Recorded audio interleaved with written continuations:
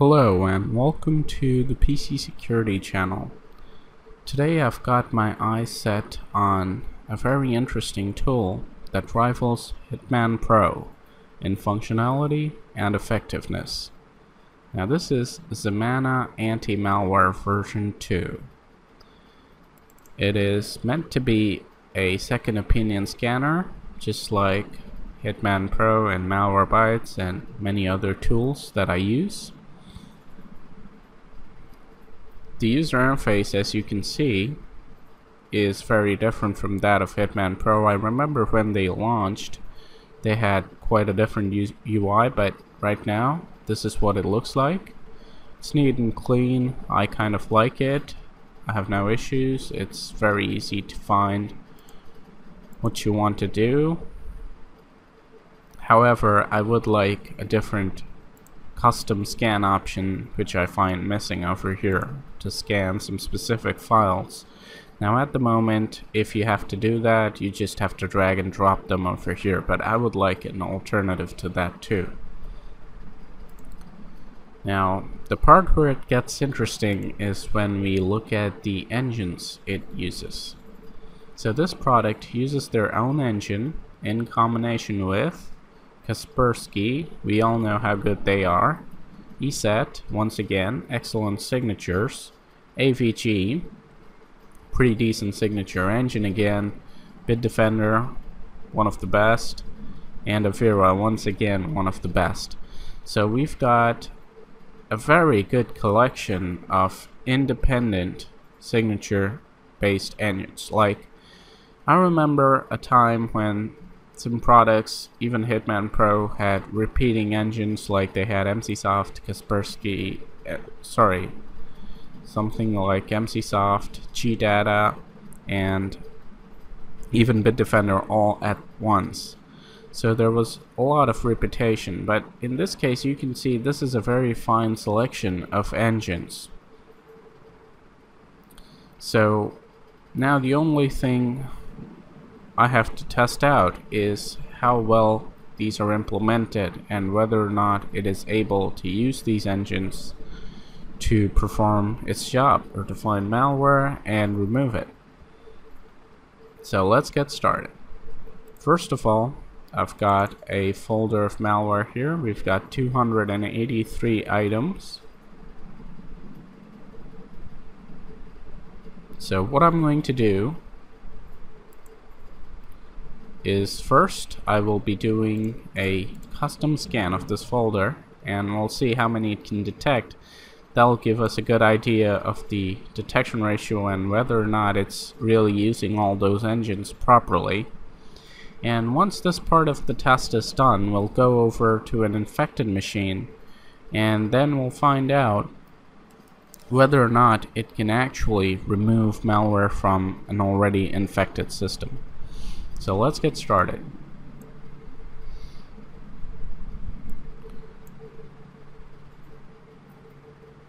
As you can see, it connects to their scan cloud and then it begins the scan. And as far as I've seen, the scan is pretty fast. I'm going to try not to pause the video so that you can actually see how long it takes,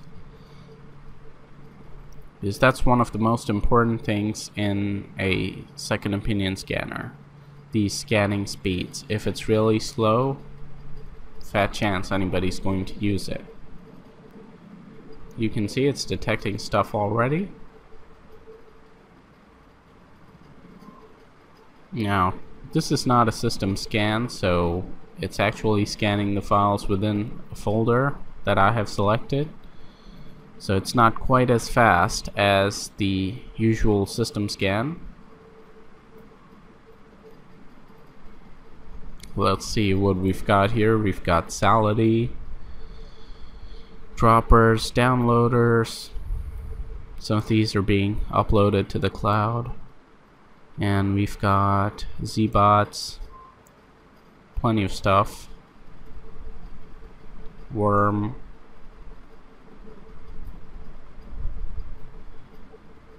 Now meanwhile, while this is scanning, let's just go and check out our virtual machine.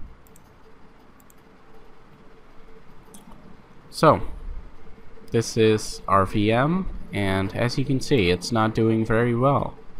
We've got tons of malware running on the system. They're all active and pretty much in action. As you can see, malware in Windows, startup, program data, once again Windows. This is not at all a pleasant system.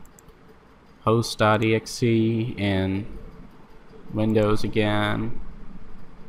We've got it pretty badly infected. Although we don't see so many visual artifacts to show that, we definitely have a ton of active malware on this system. As you can see, this is Hitman Pro scan results, and Hitman Pro uses Bitdefender plus Kaspersky. Let's see how Zemana does here. So while it is removing threats from my host machine, let me start a scan over here on the virtual machine. So what I'm going to do is I'll first do a smart scan, and let's see how many it can detect with that.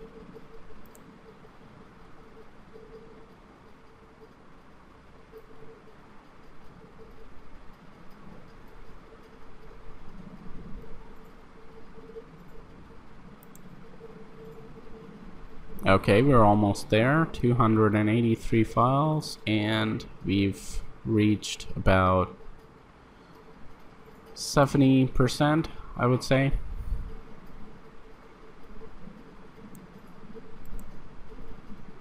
This tool, if it turns out to be as good as and as promising as it looks, well, I might even add it to my toolbox and use it in my usual prevention tests as my second opinion scanner.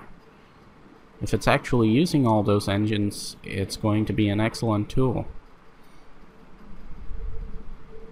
Okay, something interesting just happened. Looks like it was terminated. I'm not sure by what. We definitely have some malware on the system that is capable of doing that. Okay, interesting. So I'll just close Hitman Pro and I'll just rename this tool, and let's try running it again.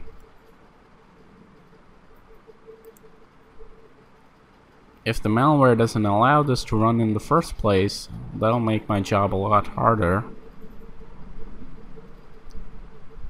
But Hitman Pro did work, so I would be expecting this tool to work as well.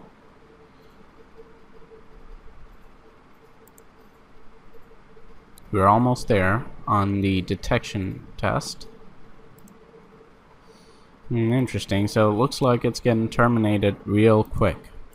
Not sure which malware is doing that.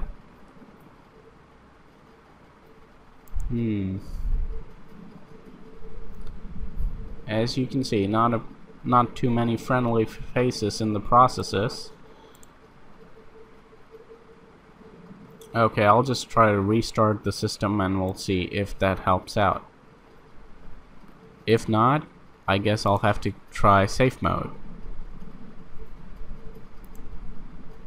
Meanwhile though, our scan over here is done, and wow, it looks like it's detected all of the malware. So I'll go ahead and remove these. So I'm going to select apply to all, delete. That should get rid of everything. And as you can see, we can see which engines have detected the files.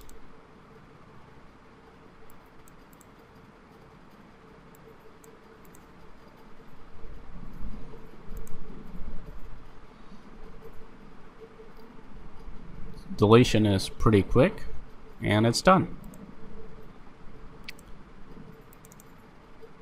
Nothing's left, and that's really good news, because at a moment I was thinking maybe it doesn't really use the full signatures or something, because at first it kind of seemed too good to be true, but I guess it is true. And this is an excellent tool in terms of detection. But things are not that simple over here. So let's go ahead and log in and try again.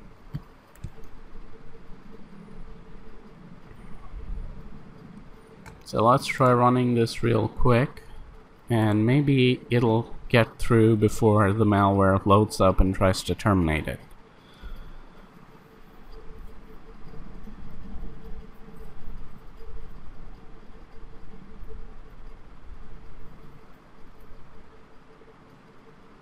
No, that's not gonna happen. Looks like the malware has a pretty firm grip on the system. So I guess I'll take a break and I'll try to figure out how to get this to work on this badly infected system. But this is a disadvantage. Keep in mind, Hitman Pro was not terminated by the malware, but this tool is. So that's something they might want to work on making it more difficult for malware to terminate, because there's no point having a tool with excellent signatures if you can't run it in the first place.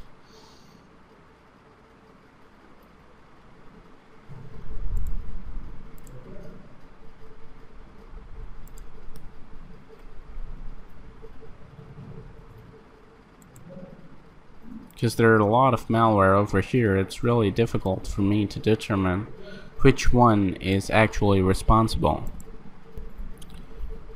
Welcome back. I'm in safe mode right now, and I'm trying to run Zemana Anti Malware, and guess what happens? It doesn't run. It says you can't run anti-malware in safe mode. In normal mode, the malware won't let it run, and in safe mode, it is just not designed to run. So, although this application has got excellent signatures thanks to the engines that it uses, I find it very inadequate when it comes to actual features that would allow you to clean a system. Because if it doesn't run in safe mode, and it doesn't have some kind of force breach mode or something like that Hitman Pro has, and it's basically locked out of a system like this, there is nothing that you can do. And considering this is a tool to remove malware, there is no point having it without being able to run it on an infected machine. So this tool now cannot clean the system that I have created. It's too badly infected for Zemana to clean, and I will basically have to resort to other methods or tools to clean the system. So that is not an ideal result. So I definitely want the developers of this tool to work on this, to make it more difficult to terminate, and also to make it available in safe mode, because a lot of malware makes it really difficult to work in normal mode, and if you just do not function in safe mode, that is a big demerit for an anti-malware tool like this. But anyway, since we have to see some kind of detection capability, what I'll do is I'll restart the system, I'll create a new infected system, and hopefully we'll be able to run this tool on that. So I'll be back in a while. Well, here we are. This system is infected to a much lesser extent, and thanks to that fact, Zemana was able to complete its scan. So let's go ahead and see if it can remove all these threats. So I'm once again going to quarantine all this time, so let's go ahead and see what it does. So it creates a restore point before cleaning, and it seems to have done its job. Let's see if something's still running. Didn't ask me for a reboot, surprisingly. So let's go ahead and see if we've got any malware still running on the system. We still seem to have some files. They're probably hidden. Okay, it's in public download, so let's go and see if we can find that file. Let's do another scan with Zemana just to make sure that it's not because of the reboot that these files are still present.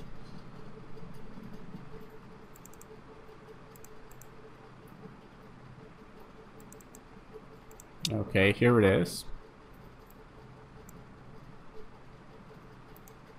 And I guess this one is actually on my network location, so I'm not going to count this one as a infection.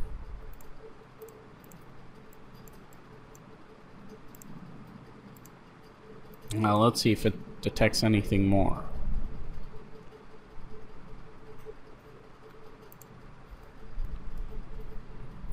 Well, Zemana says our PC is safe, so it failed to detect this one piece of malware, which is not necessarily a really bad result. It's still pretty good, but once again, I would say it takes more than an engine to make a product.